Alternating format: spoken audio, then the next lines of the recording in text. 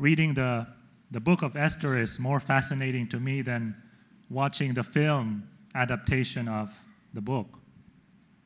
But I'm sure many young people today would disagree with me.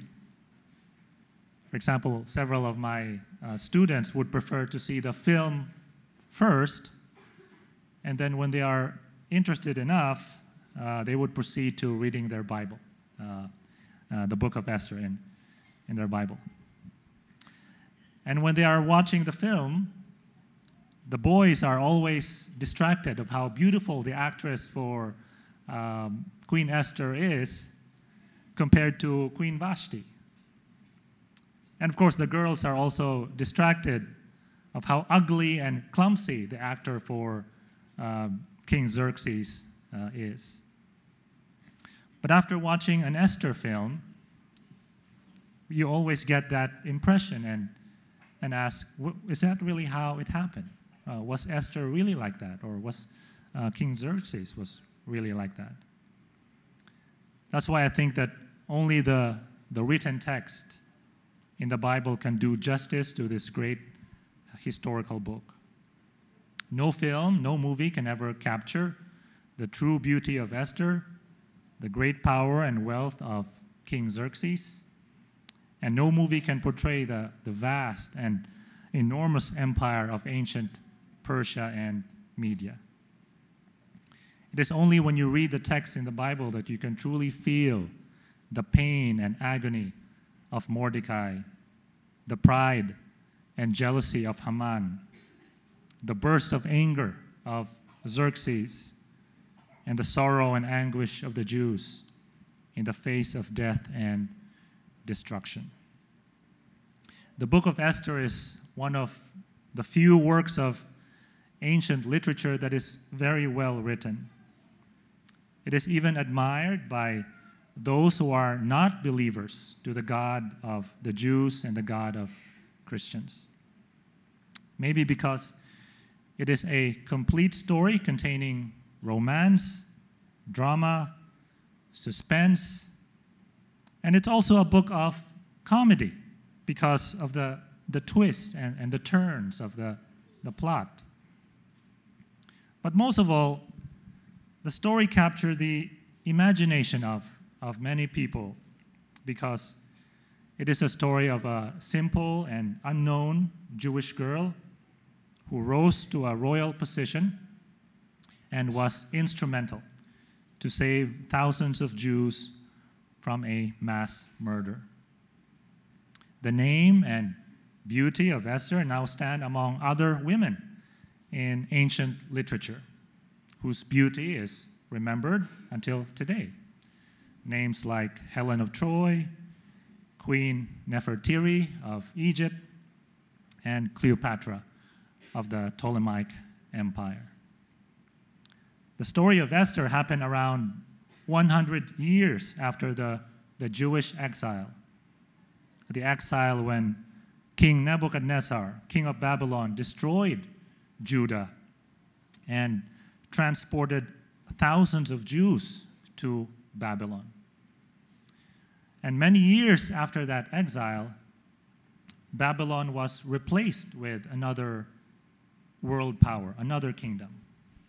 It was defeated by Persia. And Cyrus, the king of Persia, issued a decree, a new law that would allow the captured Jews and their families to go home to Palestine and rebuild their country, to rebuild the one that Nebuchadnezzar destroyed. The exile was predicted by many prophets, including Habakkuk, which was preached to us by Pastor Nick. Also, the books of Ezra and Nehemiah near the end of the Old Testament describe the story of the Jews who went home. They were allowed to go home by Cyrus. They went home to Palestine, the Promised Land. They rebuilt the Jewish temple, repaired the walls of Jerusalem, and they restored their homes. But on the other side of the world, The story of Esther is the story of those Jews who decided to stay in Persia. They did not go home. They decided to stay in Persia. Yes, many of them were disobedient for staying, for not going home to the promised land. But some of them stayed for good reasons, like Mordecai and his young cousin Hadassah, which is also known as Esther. It is true that God's name is not mentioned in this book, but God actually is the main character of the story, or the invisible director of the whole show. Esther and Mordecai were only instruments of his care and protection for the Jewish nation. The story of Esther contains so many positive coincidences or a series of fortunate events that you can say no one but God alone can do in a pagan kingdom like Persia. For example, Esther, a Jewish girl, happened to be selected as a replacement of Queen Vashti. Mordecai, her uncle, happened to discover the plan to assassinate the king. King Xerxes happened to have insomnia on the night before Haman planned to kill Mordecai. And the royal chronicles that was read to the king at that night happened to contain the report of Mordecai's good deed. So the careful reader of the Old Testament would begin to think, are these just coincidences? Or is there someone behind all of these events? That is why the verse in chapter 4, verse 14 captures that very question. Who knows? Who knows but that you have come to royal position for such a time as this? Those words were spoken by Mordecai to Esther, his adopted cousin. The question also made Esther wonder, to what purpose, to what end was she made queen? And the powerful expression for such a time as this describes a time of crisis, a time of danger, a time of pain and impending suffering. What role will Esther play now that she is in a position of influence and power? What will she do, knowing that his people are facing a huge and deadly crisis? As I read the story of Esther several times this week, I come to realize that our time today is very similar to the time of Esther. I also come to realize that our position today in the kingdom of God is similar to Esther's position in ancient Persia. Let me now share to you my reflections on our time as I also reflected on the time of Esther. We must also look at this story in light of New Testament message. First one, similar to Esther's day, we live in a time when death is a constant threat. When death is a constant threat.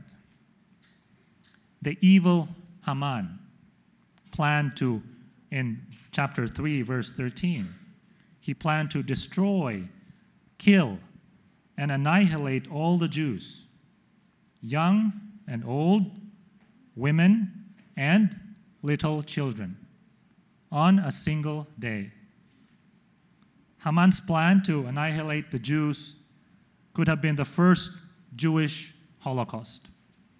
It could have been worse than the destruction of Judah by the Babylonians 100 years past. If Haman's plan succeeded and all Jews were killed, there would have been no New Testament in our Bibles, and Christ would have not been born. Today, all over the world, people are dying every minute, whether by a disease or by COVID or by some unnatural cause. We heard the news that happened in Morocco. A terrible earthquake has just struck Morocco. And latest data from the World Health Organization says that since the outbreak, COVID has now killed 6.9 million people around the world.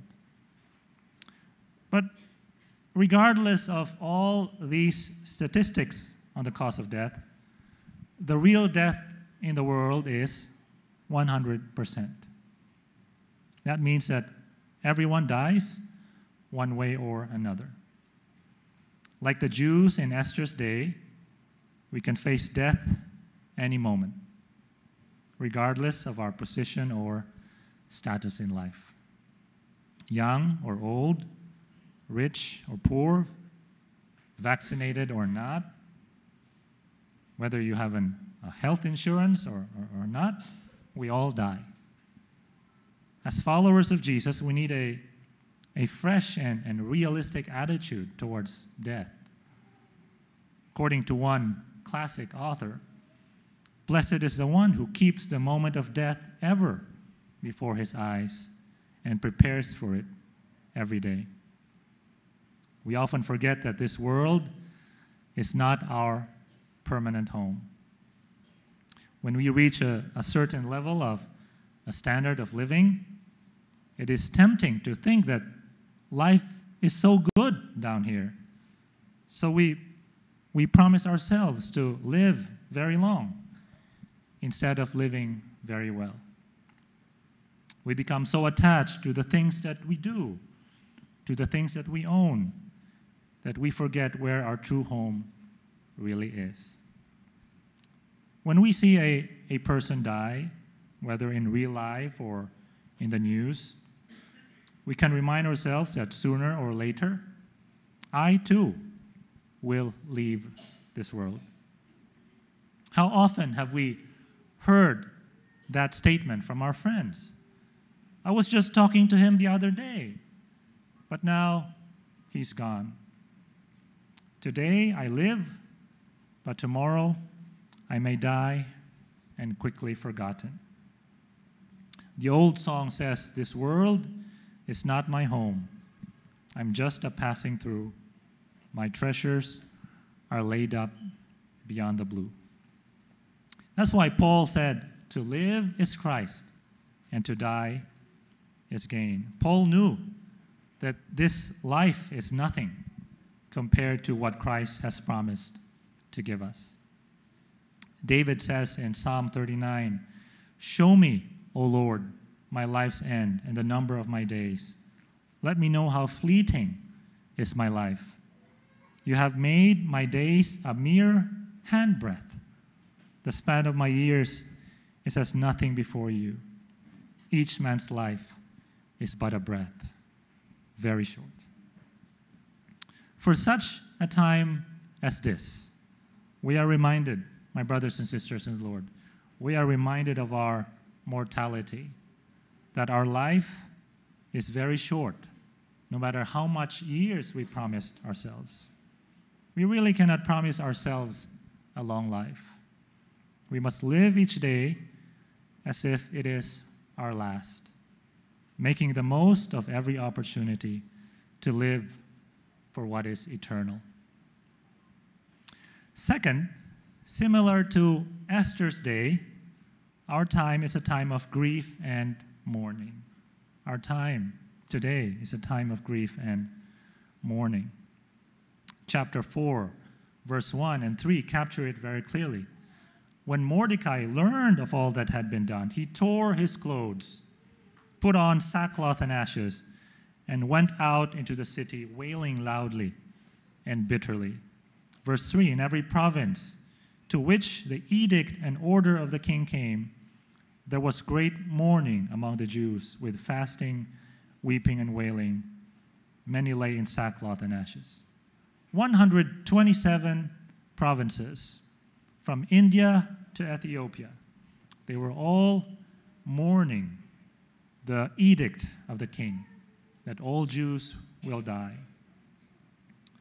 In ancient times, to wear sackcloth and ashes is a way of expressing great sadness and grief, a way of expressing a broken heart for an impending suffering. My family and I had a very meaningful visit to Thailand a few years back before the pandemic. We were there for 5 months on a mission trip. And during those months, we met many people from different nationalities, both Thais and other people from different countries. And many of them were still young. And some were already advanced in years. And I've noticed that some old people I met are still looking vibrant, while some young people I met were already weary in life.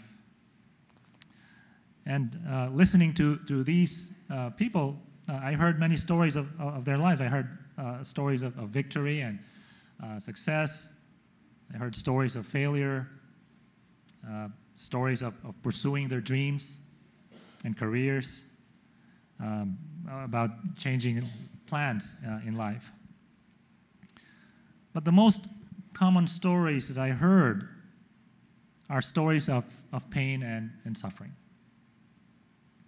These are the kind of stories that stick in our minds and hearts whenever we hear them.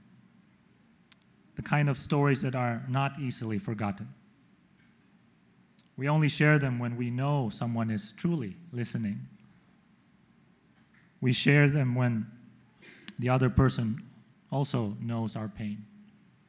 Stories about losing a job, about depression and extreme sadness.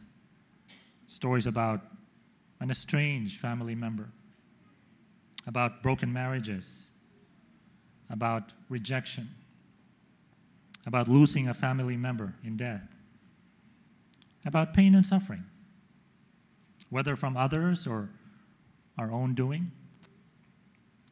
I also heard stories of addiction, which resulted to extreme loneliness. I concluded that their pain is not different than our own. We're all the same. Beneath our friendly smiles and our courtesy to one another, most of us, we are in pain. We are all suffering, whether people see it or not. There are days when we are extremely happy, but those days are only very few. Most of the days we feel sadness in our hearts. We are weary and tired. Sometimes we ask ourselves, what is wrong with me? What is wrong with me? I learned that we all have our own share of suffering.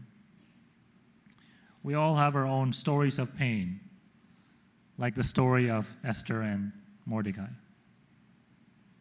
In the classic movie, The Princess Bride, the pirate Robert said to Princess Buttercup, "Life is pain, Your Highness.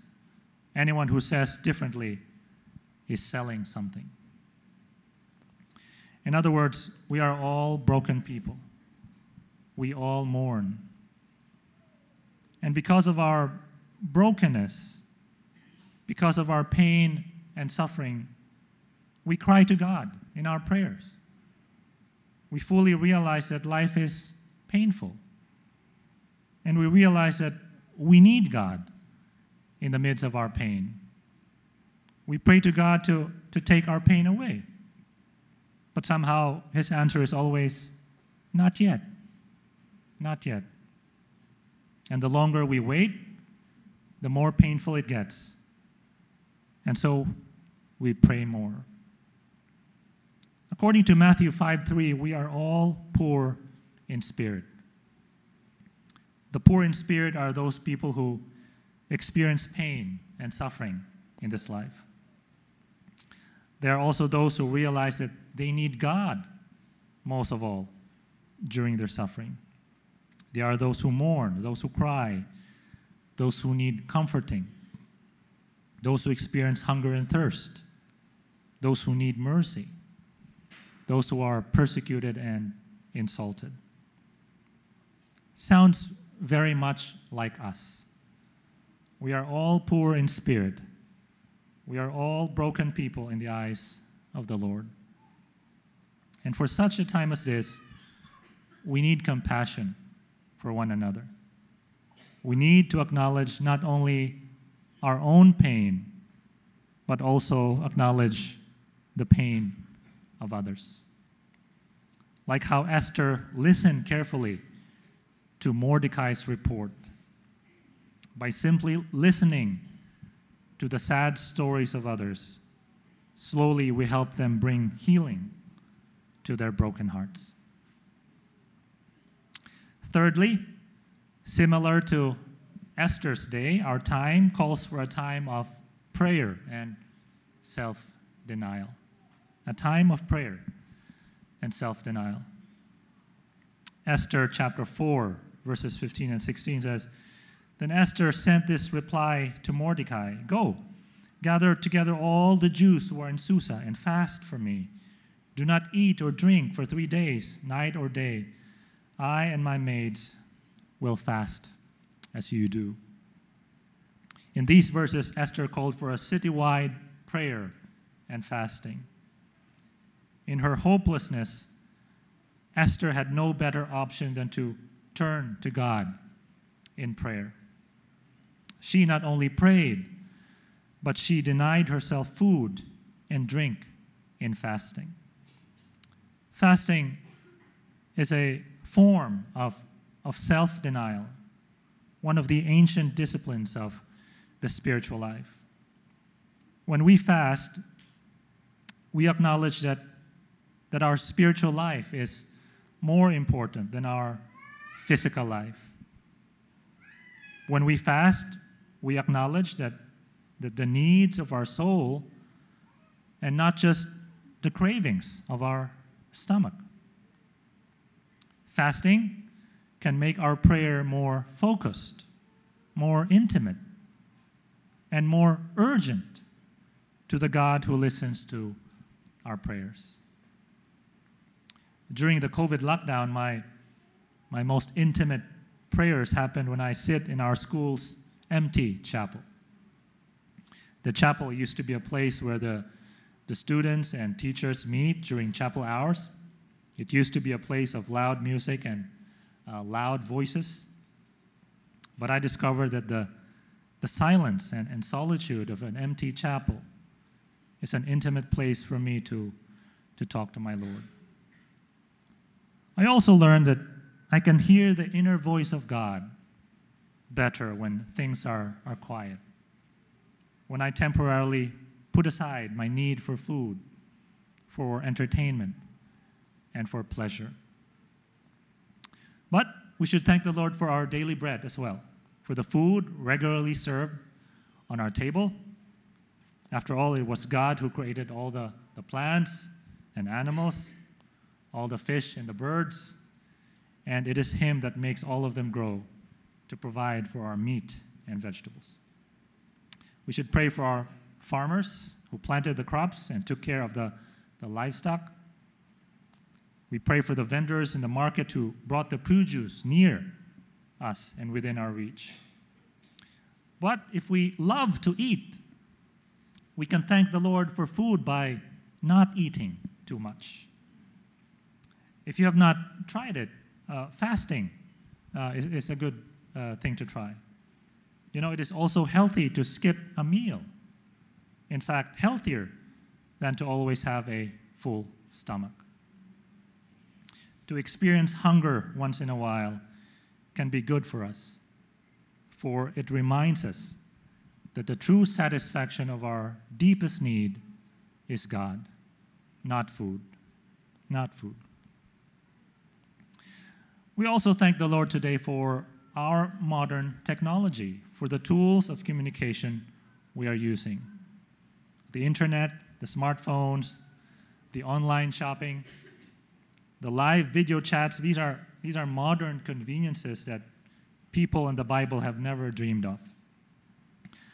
However, we must understand that the more advanced the technology, the greater its capacity for good and evil. The more high-tech the gadgets, the greater the addiction to those who use them.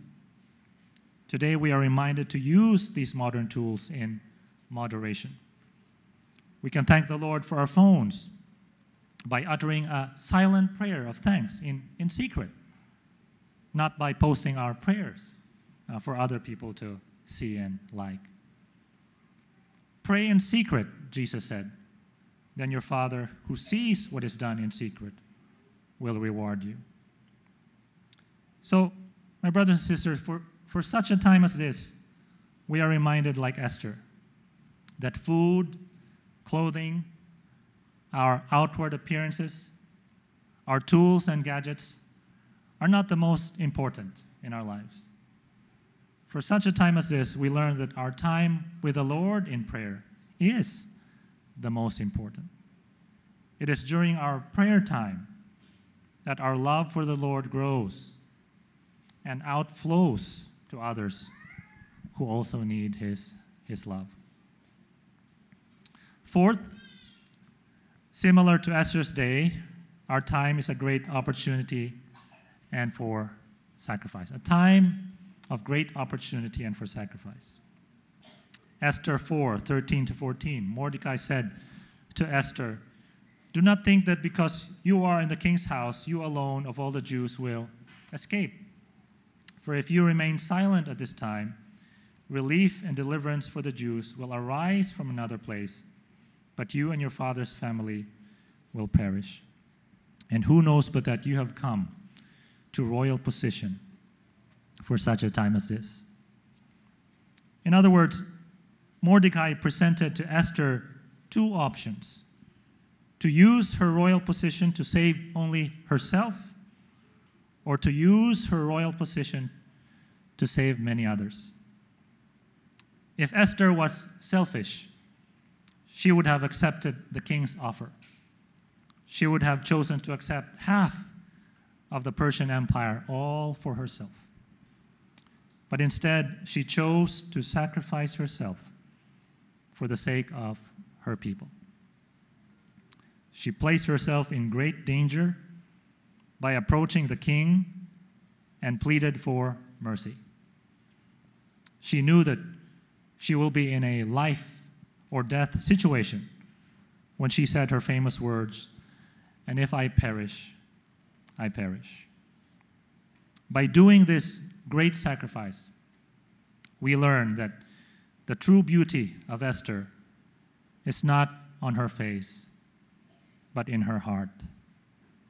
When she placed herself in great danger, she was being like Jesus Christ. Jesus and Esther both sacrificed themselves, and both received honor from the king. Esther's great example had been followed by many Christians in the past. You probably heard of the story of Francis of Assisi, who would visit the house of lepers every day and give alms to them and kiss their infected hands.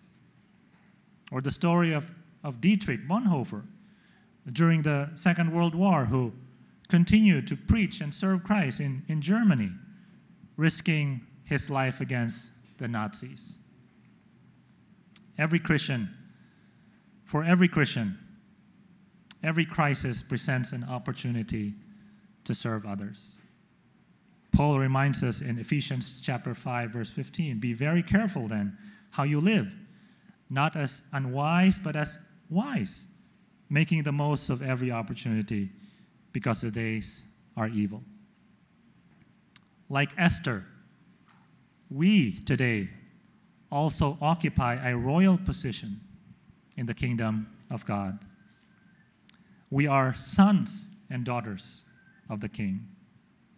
And in times like these, we have the option to just sit back and relax, satisfied that we have received eternal life from the Lord.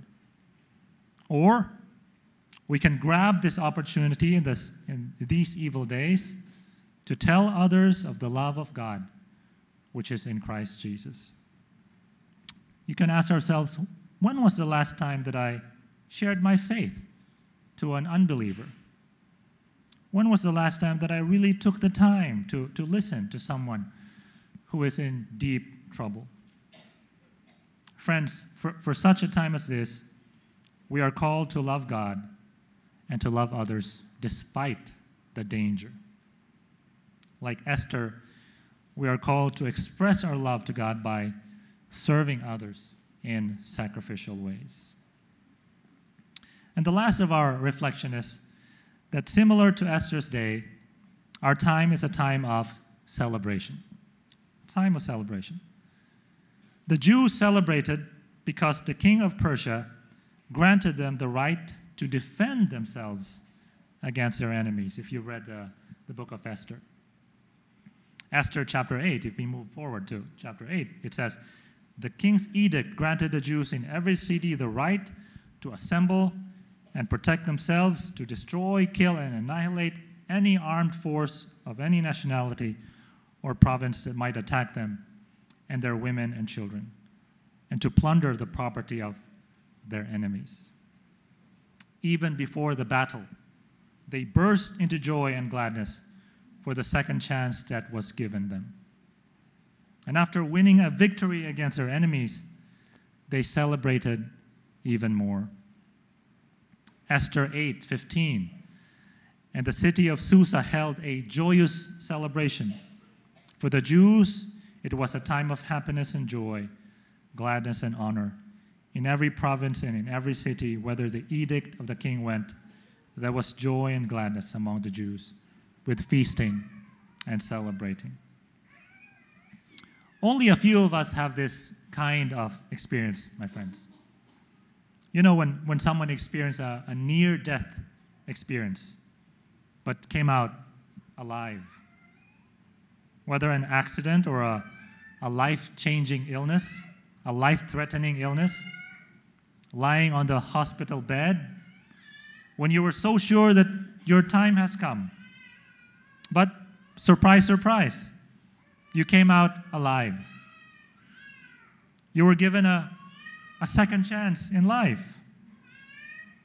You suddenly realize that each minute is precious and should not be wasted. You suddenly tell yourself to live differently and focus on the things that are really important. Such was the experience of Esther and Mordecai and all the Jews in that time. That's why it's called for a celebration. They call it today the Feast of Purim. Purim is what meaning of Purim is the casting of lots, the way that Haman chose the day to destroy the Jews. They still celebrate it today on the first week of March in Israel. But what about us? What is our near-death experience? Well, as Christians, our experience is not only near death. In fact, we all died. We all died. In Colossians 3:1-3, "Since then you have been raised with Christ. Set your hearts on the things above, where Christ is seated at the right hand of God." We all died, but we were raised back to life, according to this verse. Our faith in Christ made us one with him in his death and resurrection. For us Christians, this means that every single day that we live is a second chance from God. Every day should be a joyful celebration, a chance to finally live for the Lord. We are no longer bound to serve our sinful appetites. We are no longer bound to live by the vain standards of this world.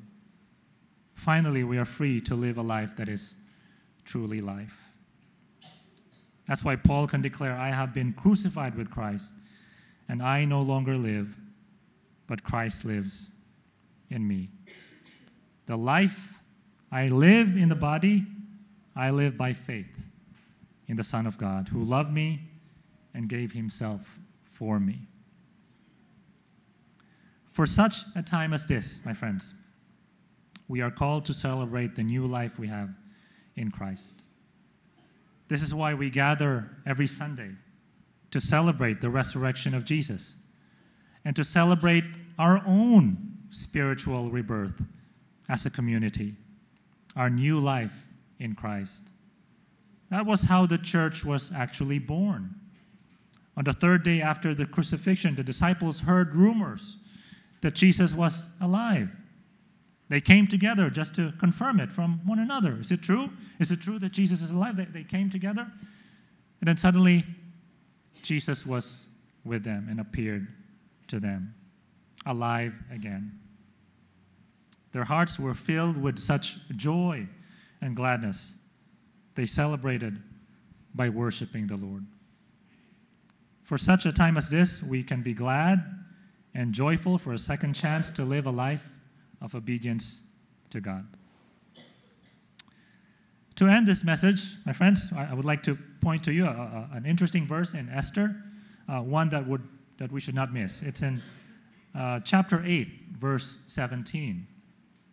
And it says, "And many people of other nationalities became Jews because fear of the Jews had seized them." To become a Jew does not mean to change your nationality.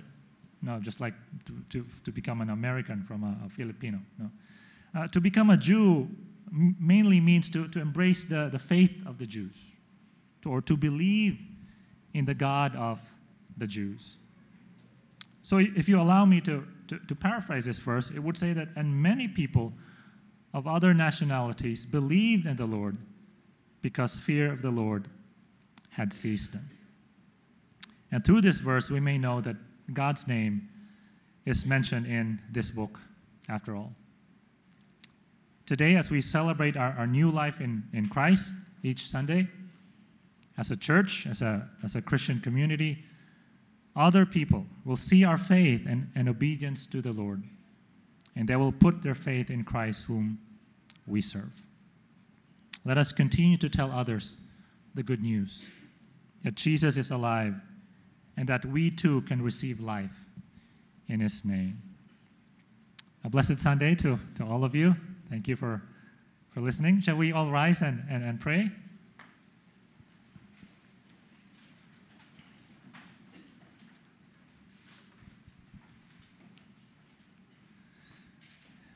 Dear Lord, we honor you and we praise you, God, for your holy name.